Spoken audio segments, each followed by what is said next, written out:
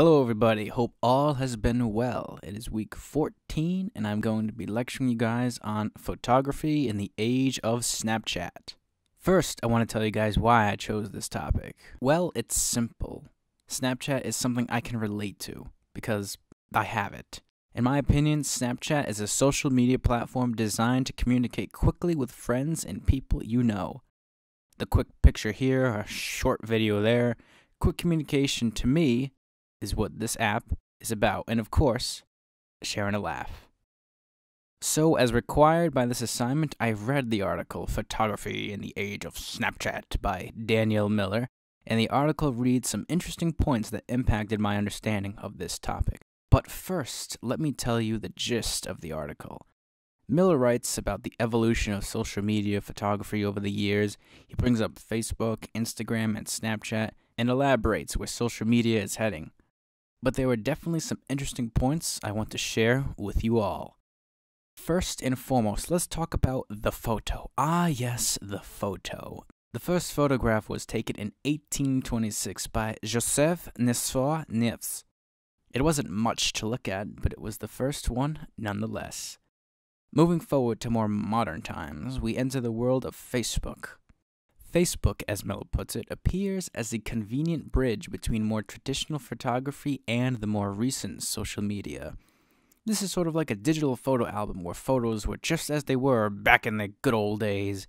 And then he goes into it further, writing, Facebook places considerable importance on the photo album and the collection of images. Everything shared, whether tagged or not, is also stored. One of the reasons Facebook's long-term future is likely to be older people is that it is very effective in this role, certainly compared to conventional photograph album and the analog photo. So, Facebook is a social media platform where people can share pages and pages of their photos with their friends and family. These photos don't go anywhere though, as they are stored away in the photo album of faces, hence the name Facebook. Moving on to some other points that impacted my understanding of this topic are surrounded around the next social media platform on the list, Instagram. Photography on Instagram has much more transient feel than Facebook, Miller says, not to mention those strange new square, boxy sort of picture frames that Instagram is all about. Traditional photographs present pictures in rectangle shapes. When we watch TV in modern times, we usually watch it on a rectangular screen. One of the reasons is because the human eye likes to look horizontally more than it likes to look vertically. There is more to cover in a horizontally dominant photograph than a vertical one. So why did Instagram decide to shave off their pictures? Maybe it's off of technicality. All squares are rectangles, aren't they?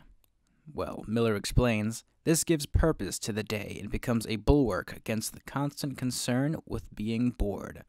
As such, where once we framed the photograph, now we use photography to frame experience. Well, that explains a lot.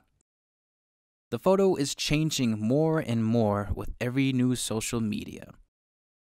Finally, we now have to talk about Snapchat, the most popular social media platform for pictures.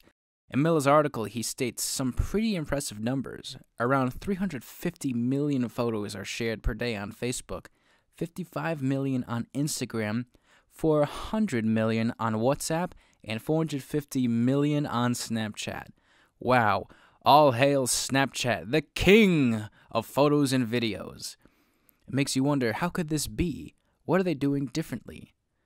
Well, one thing off the back is that Snapchat has such an amazing variety of ways you can take a photograph.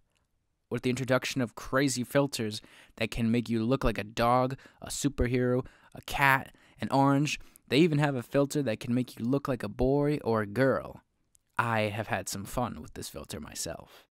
But Snapchat is notorious for its 10-second photos and videos. Miller says, if photos can only last for a maximum of 10 seconds, then we can't even pretend it's about memory or even an image. Well, I agree with you, Miller. How can we fully appreciate a photograph if we only have 10 seconds to analyze it? Well, remember when I said earlier that to me, Snapchat is just a social media platform designed to communicate quickly with friends and people you know? Well, I wasn't kidding. Because of this, people had to change what constitutes a good photograph, proving that now, more than ever, simple is better and less is more. Of course, shooting vertically is upsetting to some people, myself included. The traditional photograph is probably turning over in its grave right now. But there may be some beauty in vertical photography. Clearly it's popular. 450 million photos is nothing to scoff at. But I think that it stops at photos. There is no way there will be a movie filmed vertically. That would be such a mess. Although, it may be interesting to watch. So that is my take on photography in the age of Snapchat. And I have a couple questions for my viewers to answer. One is, do you think that there will be another development in photography in the future that will cause a profound impact on how we take photos? And two, how do social media platforms like these impact museums and art galleries? Thank you all for watching. Take care.